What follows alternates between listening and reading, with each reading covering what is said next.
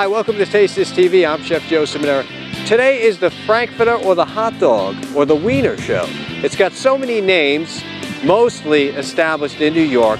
The American hot dog has become an icon to ball games, picnics, and just favorite snacks and eat times of America. Now we're here at the first Nathan's that was built in 1916 in the famous Brooklyn. So Coney Island, New York, where you can get a hot dog, walk the boardwalk. But let's step inside Nathan's and eat and pick some of their favorites that have been on the menu for years.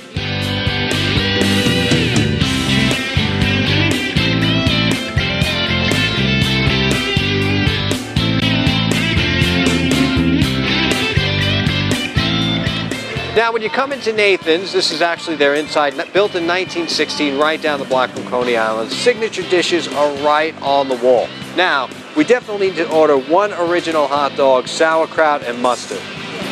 Now when you also come here, don't forget to try the cheese dog. Let's get one cheese dog. And if you're in the mood for cheese, then you definitely need to get the chili dog as well, one chili dog. Now when you're in Nathan's, you can't forget about getting their crispy cut crinkly fries, which will also get a side of French fries, small, and taking it to the next level, some bacon cheese fries on a small size as well. My signature dish, even from when I was just a little kid, used to come here and get a corn dog. It's a hot dog, deep fried in some batter on a stick. You can't beat it. Let me get 3 corn dogs. 3 corn dogs. I'm hungry today, so one is definitely not going to fill me up. So we're going to take all this food back over to the patio and taste some wonderful creations of Nathan's.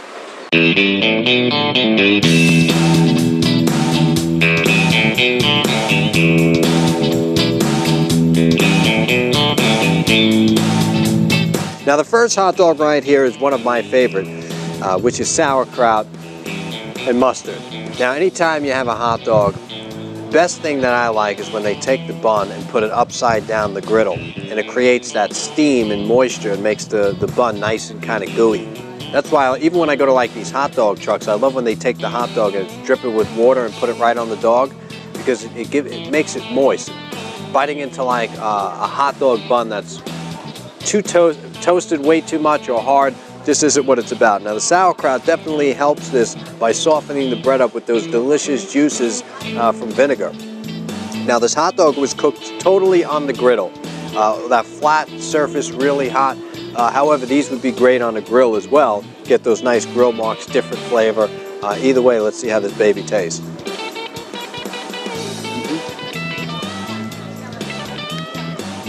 Now, the casing on a hot dog is really important. It has to have that snap. There's a lot of tricks over the years that people have done. They put a little lemon juice in the water, a little bit of vinegar, and it creates that snap. It really makes the casing constrict, and it helps create that snap when you get into it.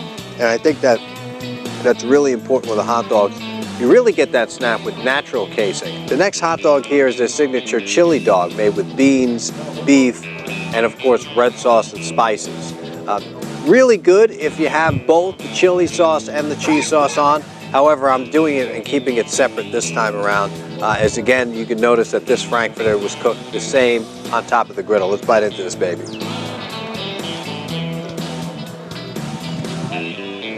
Double beef action is where it's at. The chili was good, not too spicy. Just enough amount of chili powder in there, working out good. Now the next Frankfurter has the actual cheese sauce in it. Now again, the key to a cheese sauce is that after you get it, you can turn the hot dog upside down and it just doesn't run all over the place. You know, it's good to have it nice and warm and melty, but you don't want to run into a situation where it's too sloppy, it's too much of a mess. Over here they got it done right. As you can see, the cheese is thick. It's going to go perfect with the combination of salty beef.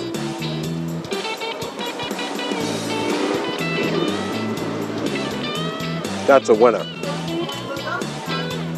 Now, if you don't live in Brooklyn, New York, where you can't get these Coney Island hot dogs, and you need to make a good cheese sauce, it's really simple. Take a cup of heavy cream and about 10 slices of American cheese and 5 slices of cheddar cheese over a saucepan on really low heat. Just start stirring that baby, and you'll get that cheese fondue that can go right over the Frankfurter. Now, one of the most signature, especially if you live in New York, you know about the corn dogs. And even growing up in New York, these delicately dipped hot dogs in a special batter that they've created, deep fried, is definitely a treat. Now, if the batter is good, you won't need any mustard, you won't need any ketchup or anything like that. So you could just bite into it the way it is. I noticed that you got a lot of great hot dogs going on here with the great batter, and it's nice and fried. So you got a situation here where it looks really good, the hot dog is really flavorful, and the batter is perfect. We're going to dip that in. Now, as far as the hot dogs now go over here, now you need your French fries, of course, right? French fries that are deep fried, crispy. Now, we have some French fries here that have some cheese sauce, some bacon bits and stuff like that, which is really going to add to it. If you've never had bacon bits and cheese sauce in your French fries, you're doing yourself an injustice. Definitely run over here and get this. Now you got French fries here with bacon and cheese sauce. Definitely a great treat. I'll say this might not be the most healthiest food in the world, but man, it's New York, and that's what I'm talking about. Nice. Excellent combination. You need those bacon bits, you need those cheese sauce. Looking good. Now, to finally wash it down, I got myself a classic root beer. Now, before we devour this great food and go on to the next segment, out of Brooklyn, New York, and on to the next adventure, taste this.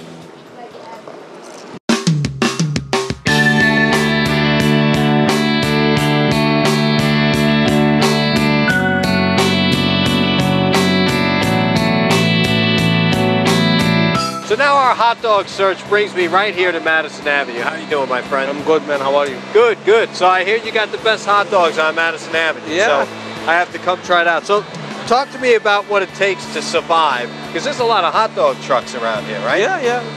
What makes people come back to your stand every day or every other day? I am work after the weather is good, the sunny. I am come, I work, but the weather is rain. I am not work. Now, what makes your hot dog so good? Yes, I cook the hot dog in water. So your secret is putting the hot dogs in clean water, right? Yeah, yeah, yeah. Because there's a lot of people out here that might not do that. But all right, so now, what else is your draw? Now you have something called the onion crunch dog, right? Yeah, yeah. I have onion, this couple in the hot dog, onion and ketchup, mustard, sauerkraut. All right, so it's a combination of onion, mustard, sauerkraut, ketchup and mustard. Yeah. I said that, right? So what do you like about New York City hot dogs? Why do you pick this corner on Madison Avenue? How come you don't go where the other 50 No, cars are? I am come here because here is customer is good, the place is busy. I am come. You got your own little domain here. Because there's a lot of these hot dogs. How many do you think there are in the city? It's too much, like 50 car in Fifth Avenue, only the Fifth Avenue. But there's more car in city of New York, downtown, uptown, rice, hot dog, shish kebab, steak. You may not know this or not, but there's 5,100 hot dog trucks all around the city here. Yeah. That makes some stiff competition, right? Yeah, man. All right, I'm gonna have one of these onion crunch dogs, a signature favorite at this particular hot dog stand.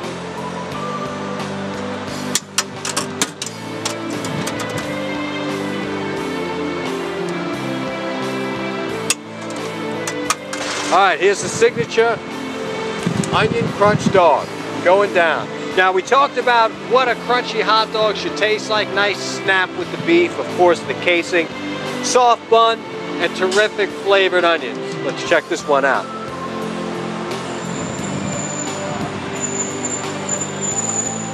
Delicious, my friend. Yeah. Now, these onions, yeah. Are they a signature family recipe? Yeah. So this is your secret blend. Yeah, I think This is pretty good here. I'm going to recommend this spot. Okay, man. Save the street, man. Yeah, make sure you make a lot. You know, we don't want anybody saying you ran out on us. Thanks a lot for having me here. Thank you, man. Good luck to you. Thank you. All right, we're not finished yet, because we're going to head back over to the test kitchen and taste some more wonderful hot dogs. So don't go anywhere. Taste this.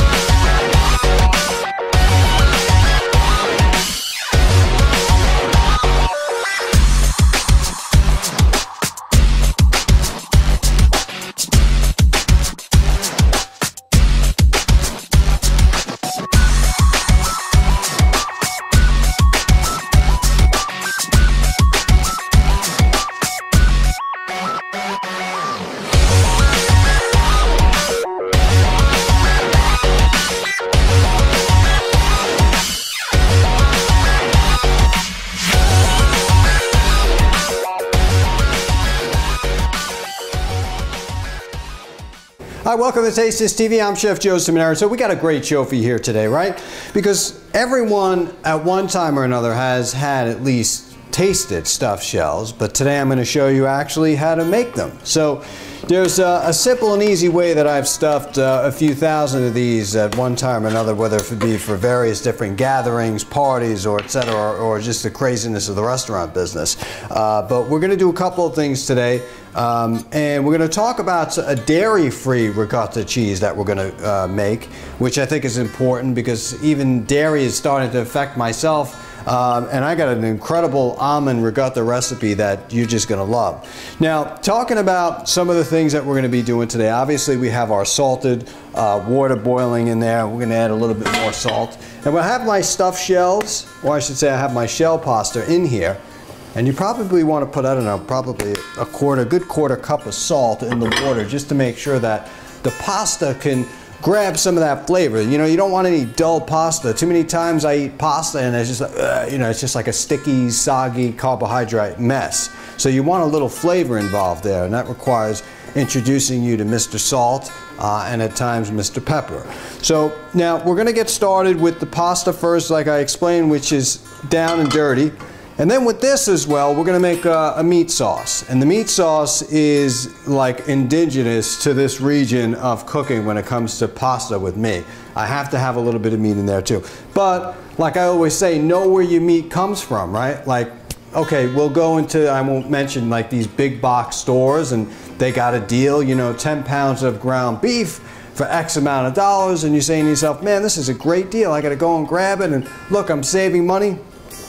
What you are doing is destroying your health, because I can tell you from being in the back end of some of these places that butcher meat, I can tell you that what goes on behind closed doors is pretty scary and sick. And the cheaper you pay for your beef, most likely you're getting that garbage that I've seen.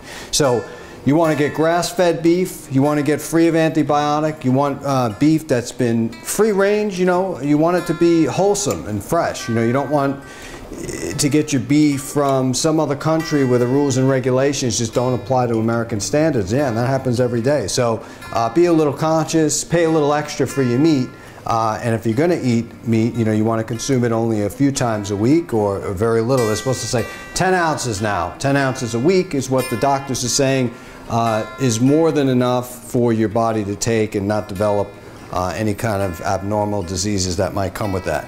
I am a meat eater myself, but you better believe that I know where this beef is coming from. Anyway, sirloin, a little bit of short ribs. Maybe we'll do another show where I go into, like, you know, putting the meat into a hopper and kind of grinding your own beef. I do that. I'm not going to go into that today. I just got the end product, which is right here, and this is what it looks like. I got a little bit of short ribs, a little bit of brisket, a little bit of sirloin. So that's what I like to use in my beef. I like between 95% lean. You know, I don't like a lot of fat in there, just because that's going to bleed into, and I'd rather have the flavor of the olive oil to use. So one thing I want to talk about before we kind of get started, and a lot of stuff that I might lose you, so pay attention. You know, talking about Anchiote paste, you know, which is really a region found by like the Maya ruins and Mexican type of cuisine. You'll see this. It's a natto seasoning. It's the seed. It's a whole bunch of nice flavors, usually put into some kind of a nice brick like this. There are a lot of companies that are out there that, in my opinion, the Anchiote is garbage, horrible. Not this company. This is a pretty good product. Go out, check it out. And I tend to put a little bit of this in any kind of my meat dishes because it adds just an extra hint of flavor to it. And I'm really kind of biased on this. I use it more in everyday cooking than I do in Latin cooking alone. But anyway, so what we're going to do is we're going to open this up. And really the rule of thumb is to take this and dissolve it in a little bit of like water or lemon juice or something like that. I'm going to show you a little trick that I'm just going to put a little pasta water in there, in with the tomato sauce, and just alakaze, it's done.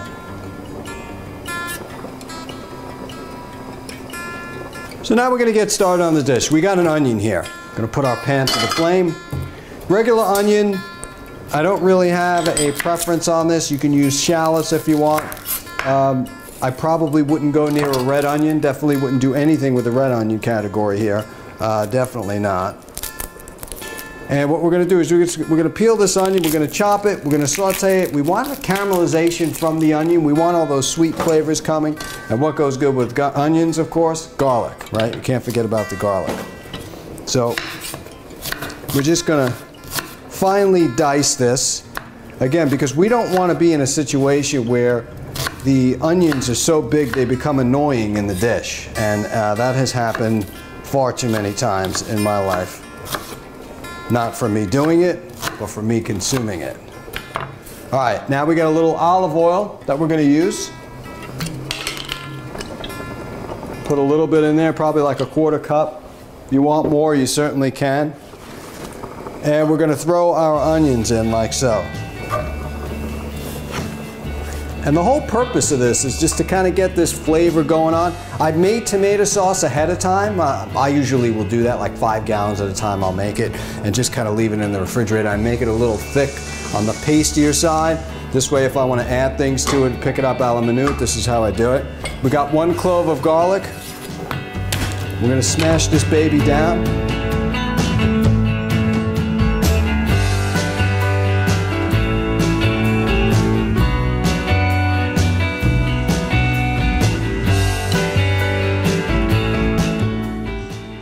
Take a little bit of this almonds.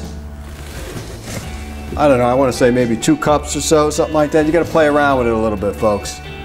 Everything's got something to do with it, the water, the humidity. So, you know, there's not an exact recipe with this. We're going to put 1 cup of water in here. We'll probably put another. And we're going to play around with this. We're going to salt.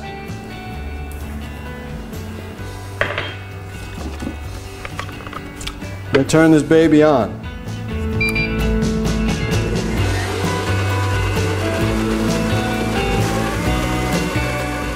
So we took our shells, right? We strained them. So now they're ready to be stuffed. If you're going to wait too long, throw a little olive oil on them so they don't stick, okay? But never wash them with cold water. That's just a disaster. You know, you don't never want to pick up that habit. Let them cool a little bit. Like I said, they stick a little bit, little olive oil on them. We got this almond ricotta cheese. Hey, don't have to worry about lactose intolerance no more. We got the alternative. It does include nuts though. If you have a nut allergy, you know, we can't win everything here. We got to constantly come up with stuff, but maybe we'll do another show with tofu. If you have a nut allergy, that'll be a great thing. So what we're gonna do is take our shell and look at that. Gonna put them in, gonna line them up. Before we do that, generally the rule of thumb is to take a little bit of sauce, smooth that over, and put a little bit down at the bottom. It doesn't matter. The sauce is actually going to sit down anyway in the bottom. A lot of people think if they don't sauce the bottom, it's going to stick. If you're working with a good pan, this is actually an Emily Henry pan, right? And Emily Henry has been a friend of mine for a while, and they've been doing the right thing with this show, and it's an incredible piece of product, not only because it really helps my cooking, you know, and if you use a good quality pan, you're not going to run into stickness and just things working out of whack and not coming together. This pan is really good. It's got great quality to it.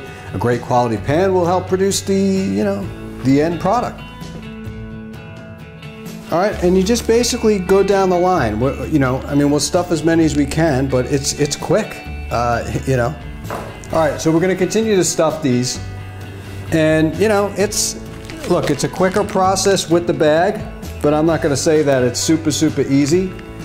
But hey, I mean, what else are you doing on a Sunday? Just kind of stuff them, and you know, that's what it's about. It's about getting friends and family over to help out.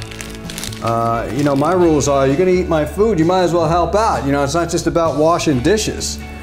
God help if somebody picks up a damn knife or something and helps the cook, right? So get your family and friends involved. This is very spiritual cooking anyway. I don't care what ethnicity you're from or where you're from in this world, food is the universal language. You better believe that. So we got some stuffed shells here going on. Now, variations to this dish, and I'm going to tell you that the Anchiote paste really adds to any kind of beef seasoning. Even if we were doing like a shepherd's pie or something like that, this has got it going on. This has got some good stuff in here. I mean, variations to this dish, you could definitely put a little bit of spinach in here, but dehydrated spinach. Remember what I said, folks. Don't be whipping up a frozen bag of spinach and expecting to put it in here. It's just gonna be a watery mess. If you're gonna use frozen spinach, what do? We take a cloth, a clean cloth, and we wring that baby out till it's dry. All right, look, done. Nothing left in the bag, right? I mean, you can go licking the insides of the bag if you want, but I wouldn't recommend it because you got some good food here. Now, what we're gonna do is sauce the top of this, and then we're gonna take this cheese, which definitely we gotta do another show on this. Non-dairy, whole mozzarella. If you want it, check it out, tastethisfoods.com. Could be delivered right to your door. Now, we got a little bit of this incredible sauce going over the top here. Woo! This is what I'm talking about. This is amazing. And you've seen it here on Taste This TV. I mean, look, the quality of the meat is really important with this dish. You know, you can get garbage beef. Let me tell you something. If we can do a whole show just on me traveling, and we sneak into some of these slaughterhouses, you'd be sick to your stomach.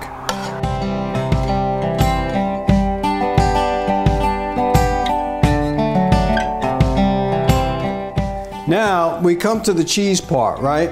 This non-dairy fresh mozzarella that you can get at tastethisfoods.com. This is what it looks like. It looks beautiful. I love it. Now what we're gonna do is just dice that up. Cut it this way too. And actually, I thicken this with agar-agar. So let's just say you were vegan. That would be a great alternative, because then this, when I make a non-dairy mozzarella, it's all vegan. There's no animal protein or anything you'll find in there. And I use agar-agar, which is a natural seaweed thickener, and it takes the place of gelatin. And if you put enough in it, and I mean enough in it, because you definitely got to put more than your regular gelatin, you're gonna love it, right? So I'm gonna put the mozzarella over the top.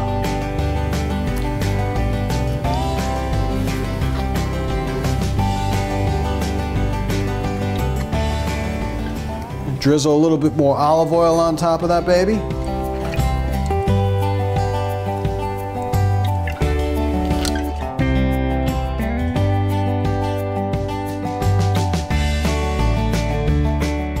All right, so now that we drizzled the olive oil on here, we have the mozzarella. Now you're gonna bake it in the oven. Now at this point, we're gonna say goodbye, because it's really your preference how long you wanna leave it in the oven, or if you don't. But basically what I would do is put this in there just for a couple of minutes, just to get that mozzarella melted a little bit. You know, I like melted mozzarella. I don't want burnt mozzarella. If I wanted burnt mozzarella, we'd do something different, right?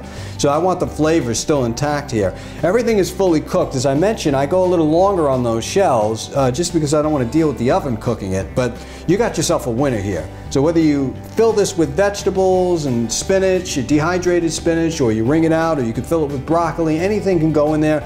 I mean, restaurants, years in the restaurants, forget about what we used to put in there to stretch it out. Zucchini insides and stuff like that, you never taste the difference. But you got yourself a great dish here. Don't forget to subscribe to our YouTube to learn more about these incredible recipes coming right to your door. Remember, there are no rules in cooking. Taste this.